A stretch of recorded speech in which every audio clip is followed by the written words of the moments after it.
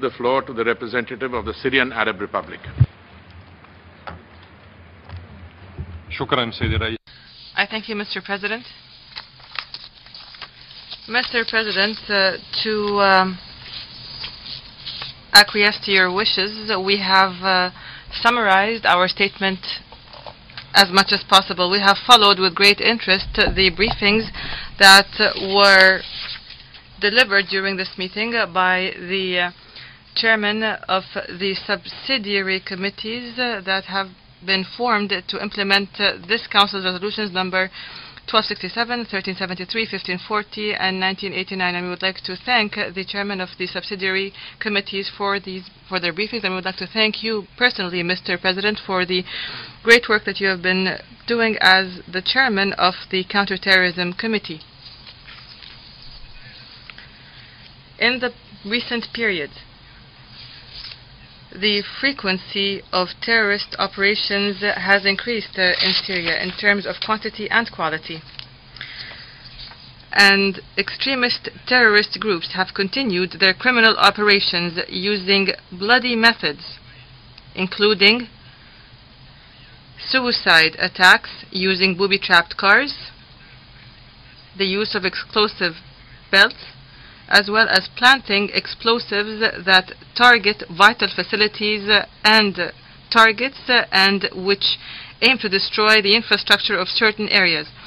And this aims to spread terror among civilians as well as completely destroy the structure of the state and society, not to mention the purpose of killing and wounding the largest number possible of innocent civilian casualties, especially in densely populated areas. And this has become clear by the many terrorist bombings that have targeted several areas in Syria.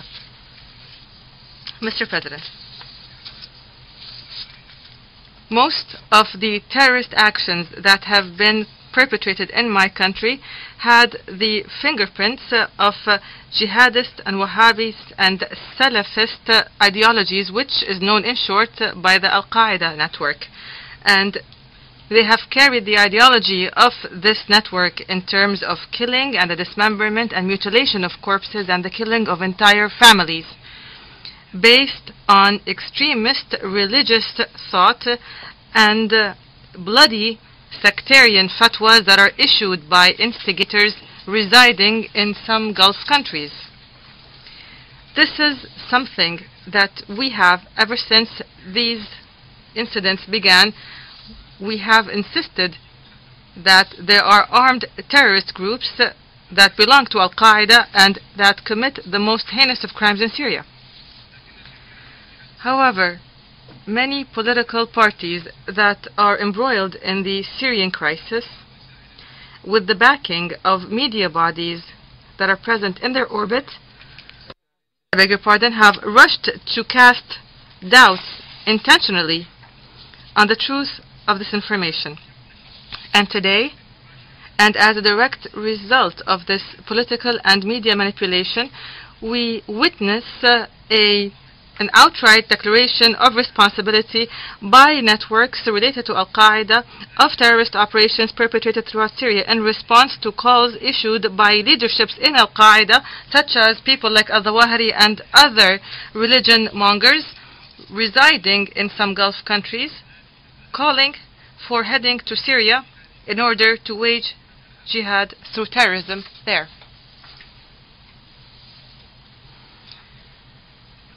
It has become clear to all, Mr. President, which are the countries and which are the parties that stand behind those armed terrorist groups, which adopt ideologies that are Takfiri, Salafi, and Wahhabi, such as the Al-Qaeda network and the related jihadist entities and groupings.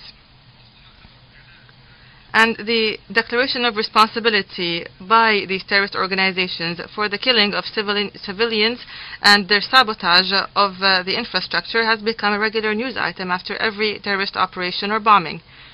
We are even witnessing an unprecedented phenomenon, which is the trend by some members in this esteemed council to object to the Security Council issuing press statements that condemn these terrorist bombings that have struck Syria 4 times on the 15th of August, the 10th of September, the 22nd of October, and the 26th of October of this year.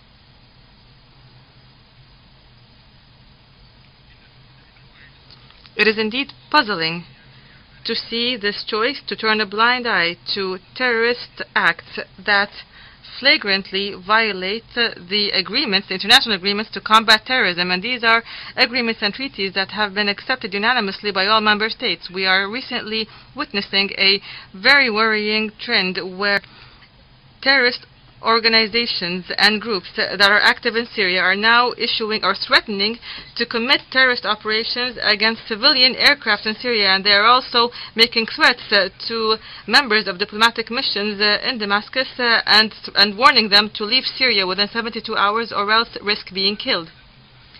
We add to this the trend to turn a blind eye to the continued incitement to perpetrate terrorist operations that target the infrastructure and densely populated areas, civilian areas. Moreover, Mr. President, we wonder here, is it really a coincidence that hundreds of prisoners affiliated with Al-Qaeda have escaped from prisons in Libya and Yemen and Iraq and Lebanon and Afghanistan during the period of the crisis in Syria? Is it really a coincidence that all of these takfiri and jihadi terrorists have found their way to Syria in order to wage jihad there very easily?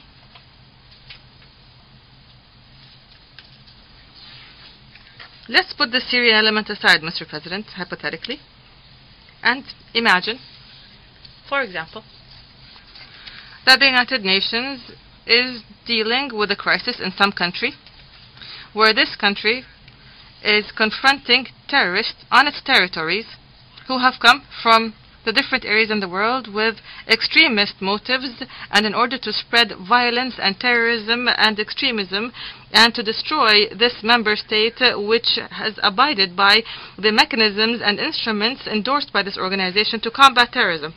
This member state has provided the Council with all the information necessary and which leaves no doubt that organized terrorism is being conducted on its territories.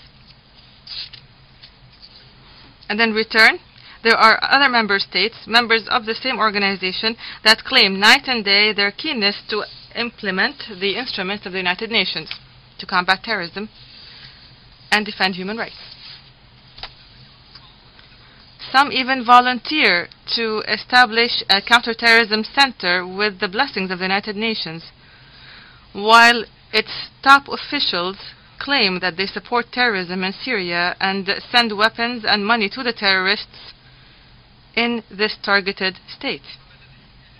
What would the Council do in this situation?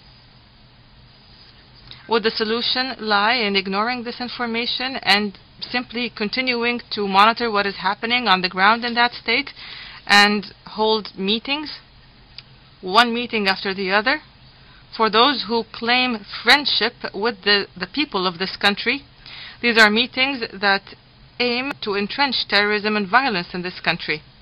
Or does the solution lie in establishing or in the specialized committees of the Security Council conducting a serious examination of the terrorism that is rampant in this country in order to determine the identity of those who incite, enrage, finance, and justify this terrorism, and to take urgent measures to put an end to it and to hold accountable to those countries and groups who stand behind it?